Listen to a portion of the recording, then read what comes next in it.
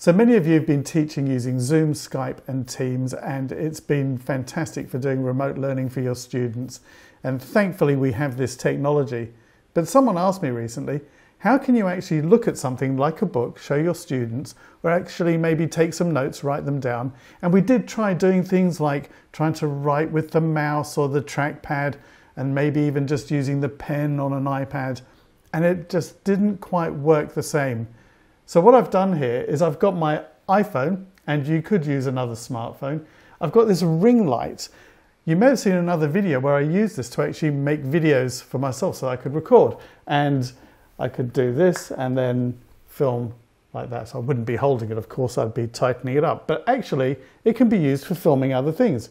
Like I've got this book in front of me and I might want to show something to the students, and I want to talk about special effects and how that works, and green screens and so on, which is very important when you're making films. So what I've got is an app on my phone. I'm using two on my iPhone. At the moment, I'm using one called NeuralCam Live. It's free. And there's another one made by Elgato called EpochCam. That's also free, and I've got links to their websites below. The EpochCam I could do wirelessly, which could be useful if you want to take it and move it around. Either one of them very good. But if you need to be a bit more mobile, then the EpochCam is for you. So I install it on there. It then takes me through the process of installing it on my Mac or on Windows. Both of them work on both of those operating systems. Now the software EpochCam and NeuralCam Live at the moment only work on the iPhone, but there's other software out there and you could Google it and find it there.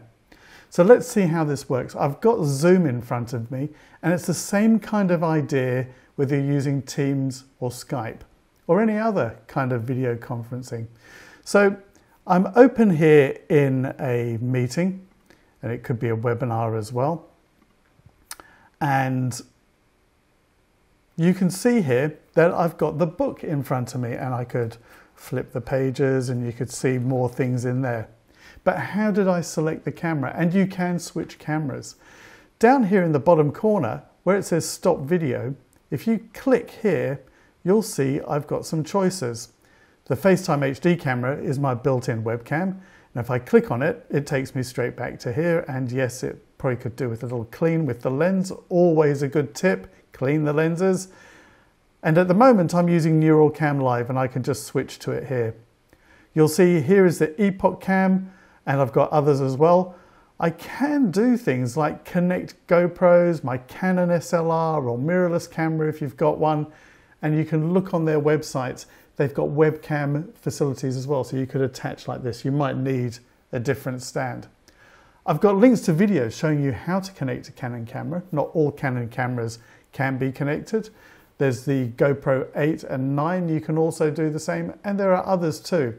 So do check out those links. So this is really great because I could now be making notes, maybe not writing over a nice book like this, but if you've got a piece of paper and you're writing things down, it can be really useful. Perhaps you want to show people how to cook, and maybe you've got some other things you want to show people how to do as well. So all you've got to do is take this light, put it up like this, and this is where the EpochCam would be useful because you wouldn't need to have this cable attached. This is a fairly long cable, so that's useful too. And maybe I'll find a link for that and put that at the bottom here. Anything to help you out.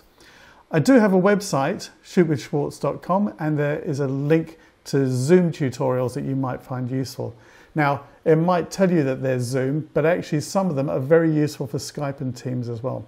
Trying to do my best to help you teach.